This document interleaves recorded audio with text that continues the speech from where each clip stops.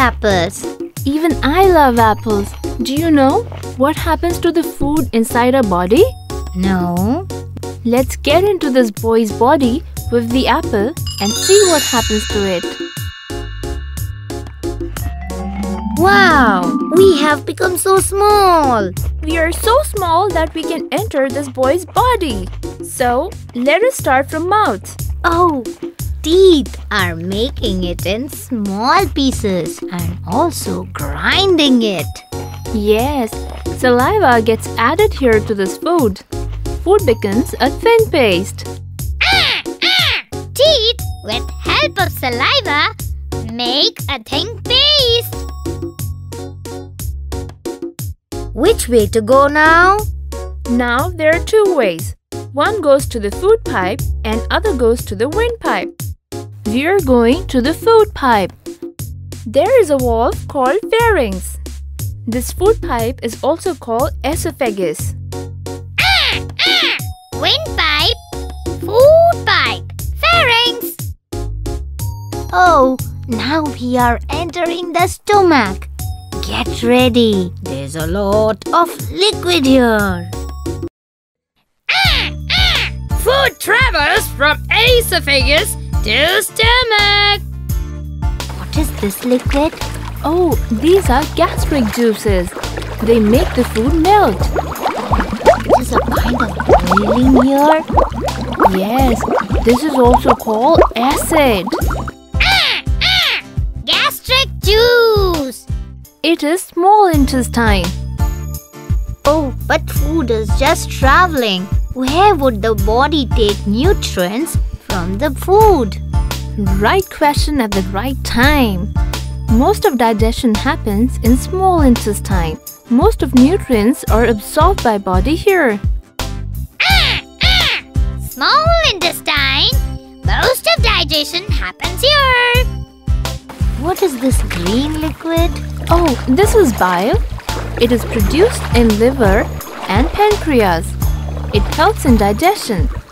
This liquid comes in small intestine and helps to take nutrients from the food. Alright.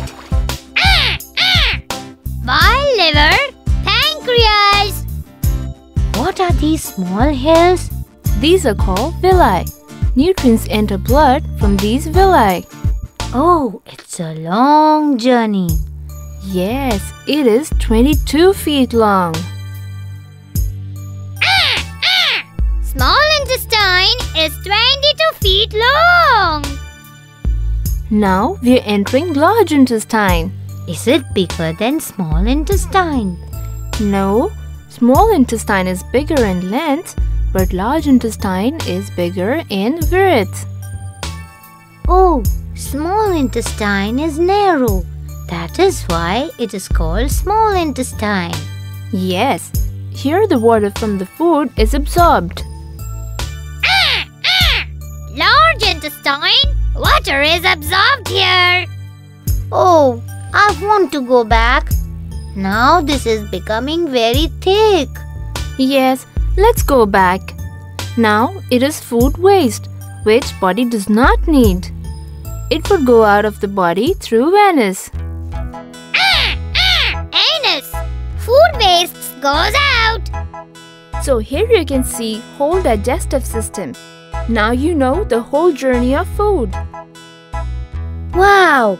It is a long journey. It starts from mouth, goes to esophagus, which is food pipe. From there, it goes to stomach. Then it enters small intestine, and from small intestine, it enters large intestine. And from there, it comes out of body through anus. Let's see an experiment on what happens inside the stomach. Oh, what is this? Let me show you how gastric juices in stomach burn the food which we eat. Why are you cutting the apple? Because food goes into our stomach in small pieces. What is the liquid in this jar? Oh, it is acid, like in our stomach. So, acid would burn all the food and give us energy. Yes, acid in stomach burns all the food, or we can say it cooks all the food to get nutrients. Yeah, it is taking time. Yes, stomach takes 6-7 hours to burn all the food. I want to show you the difference between small and large intestine. Oh, these look like intestines. Look at this. This is very long. But its mass is small. It is called small intestine. Yeah, it is 25 feet long. Yes, you're right.